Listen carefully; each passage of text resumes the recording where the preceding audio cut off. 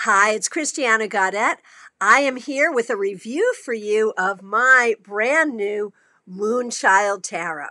This deck came to me in a great way. You may have heard me say in the past that your tarot friends are your best friends.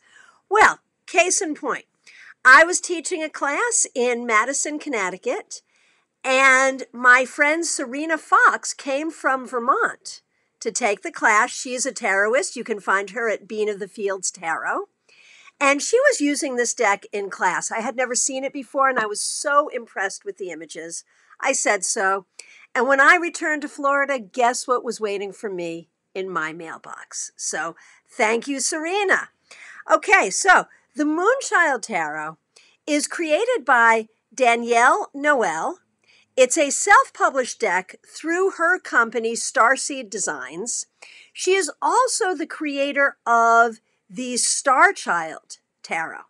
Starchild Tarot is for those who identify as starseed. Moonchild Tarot is for those who find spiritual power in the moon. Both are beautiful decks. This one is very much appropriate for me. If you would like to read my full review of this deck, you can find it on my website, christianagaudet.com. But let me show you what a beauty this deck is. First of all, it comes in this great box with a lift-off lid, so you won't necessarily need a separate pouch for this deck. Look at the detail here and also on the inside. And when you take the deck out, look at this. You are the dance of light and shadow. Isn't that great? So this deck comes with a really great book. This is not your standard LWB, Little White Book. This is 279 pages of tarot goodness. It is fully illustrated in color. And it turns out that Danielle Noel is a great writer as well as a great artist. One of the things I really like about this book, well, there are a few things I really like about this book. First of all, she tells us what she's doing with the images. So often I find that tarot artists don't tell us why they have depicted the card the way they have. And, inquiring minds want to know. So she lets us know what was going on in her head when she created the images. She also includes in this book ways to use the cards in meditation and magic, which I really appreciate. Now, to tell the truth, there is one thing I don't love in this book. She talks about tarot history, which is great, but she seems to give equal weight to what we see as current historical thinking, for which she admits there is evidence, and also the theories of tarot history that have pretty much been debunked, for which there is no evidence. I have a problem with that. I really feel like we have to know the difference between the power of myth and the power of truth. And if I didn't find this deck so amazingly beautiful, that probably would have made me not like this deck. But the art is so good, she's entitled to her opinions, whatever. It's a great book. It's a great deck. Now, the deck is big, as you can see.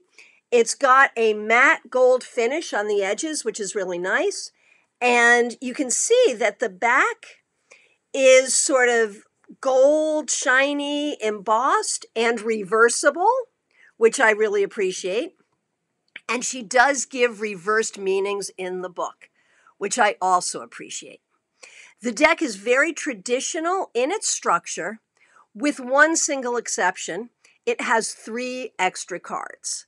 Now, I am not one who likes extra cards in a deck, but she explains them well in the book. They are beautiful. It doesn't really bother me, and if you don't like the extra cards, you don't have to use them, and she makes that clear in the book. So her art style is really very interesting. She uses pastel colors. She puts those pastel colors against sort of a black and white. So the art is really striking. She uses collage with photography.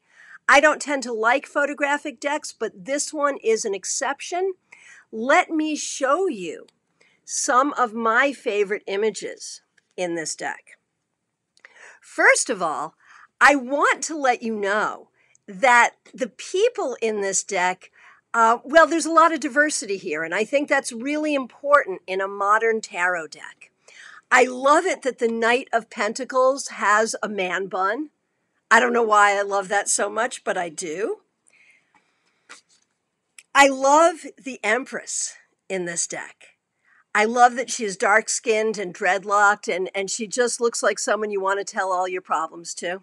I love that. I love the High Priestess, probably most of all. In the High Priestess, you can see that she has really given a nod to the Waite deck. And in fact, I think we can say that even though this artwork is, unlike any other tarot art I've ever seen, it really is in the Waite tradition. And there are quite a few times she tips her hat to Waite, maybe most specifically with this beautiful High Priestess card. I also want to show you the Wheel of Fortune, where you can see that she has actually included the wheel from Waite's Wheel of Fortune.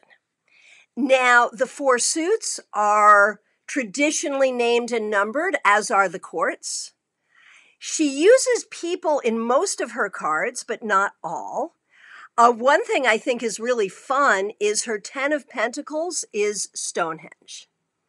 Now, another thing I really like is that the cards that are traditionally dark and scary, she manages to show the mood without showing a graphic, disturbing image. And I think that will make this deck really good for squeamish clients.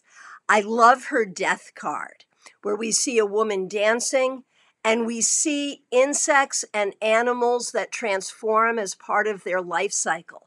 Moths, butterflies, and snakes.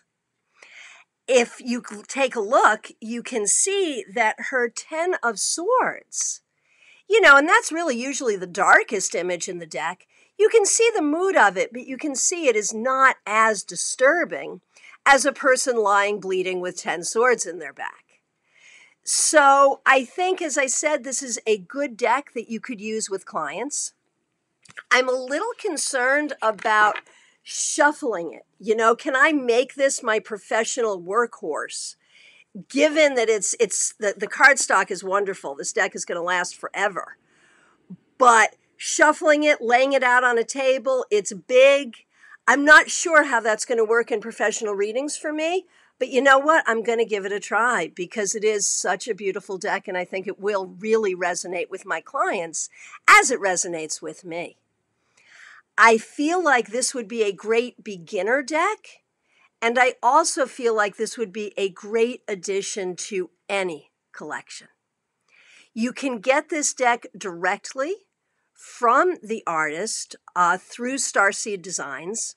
It is not a cheap deck. The deck retails at $65. That's more than I'm used to paying for a new in-print deck. But you know what? I think it's worth every penny. Thank you so much for taking this time to look at these cards with me. If you're interested in them, I hope you pick up a set for yourself. And again, if you'd like to read my full review, you can do so on my website. Thanks so much. I will look forward to seeing you again soon.